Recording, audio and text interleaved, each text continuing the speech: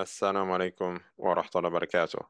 Alhamdulillah, in this short video, we're going to be going over the three vowels in the Arabic language. So in any language, we have speech sounds. Speech sounds are the different sounds that you're going to find in a language, and those sounds can be broken down into two different categories. There are consonants and there are vowels. Consonants are speech sounds where the different parts of your mouth are touching each other in order to create them, like the sound ab and s and as and as.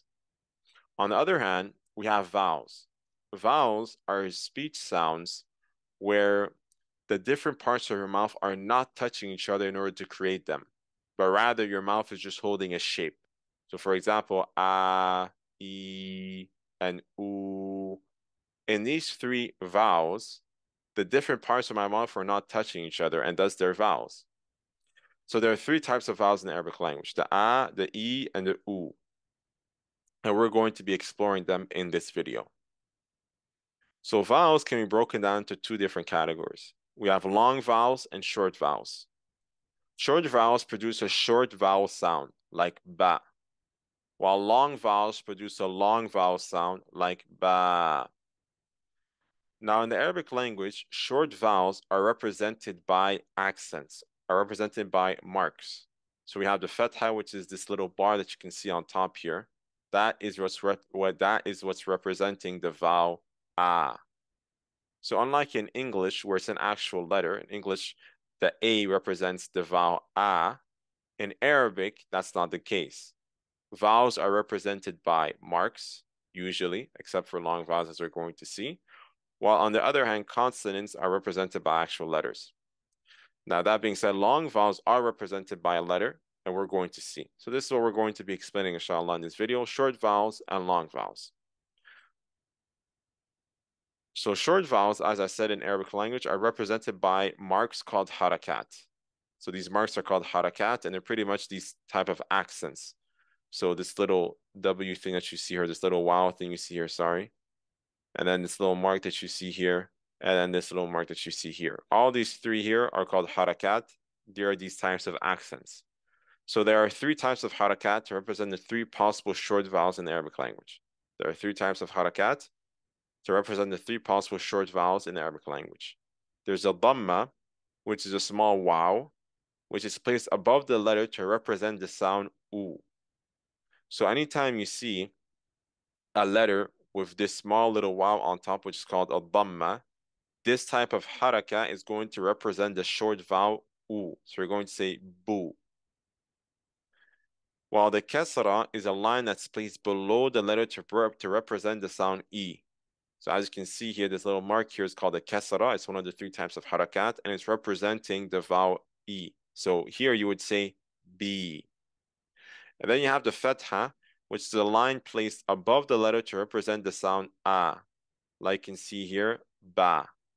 So this is how short vowels are represented in the Arabic language. We have the dhamma, which is a small vowel that's placed above the letter to represent the sound u. We have the kasra, which is a short line placed below the letter to represent the sound e. And then we have the fatha, which is a line placed above the letter to represent the vowel a. Now moving on to long vowels. Long vowels in Arabic language are represented by three letters. Long vowels in Arabic language are represented by three letters.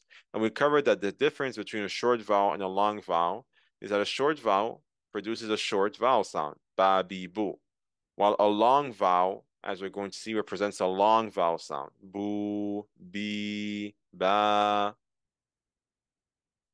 So the wow following a letter carrying a dhamma is one of the long vowels. And obviously this long vowel is for the sound u.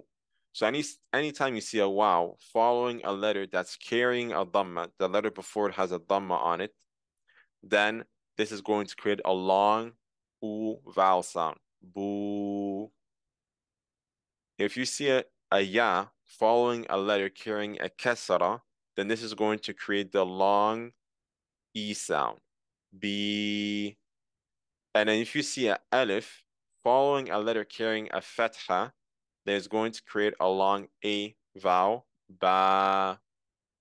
And these are how vowels function in the Arabic language. So short vowels are represented by harakat, accents, and we have the dhamma, the kasra, and the fatha, and each of them represents their respective vowel, either a or u or e. And then long vowels are represented by three letters in the Arabic language, the waw, the ya, and the alif.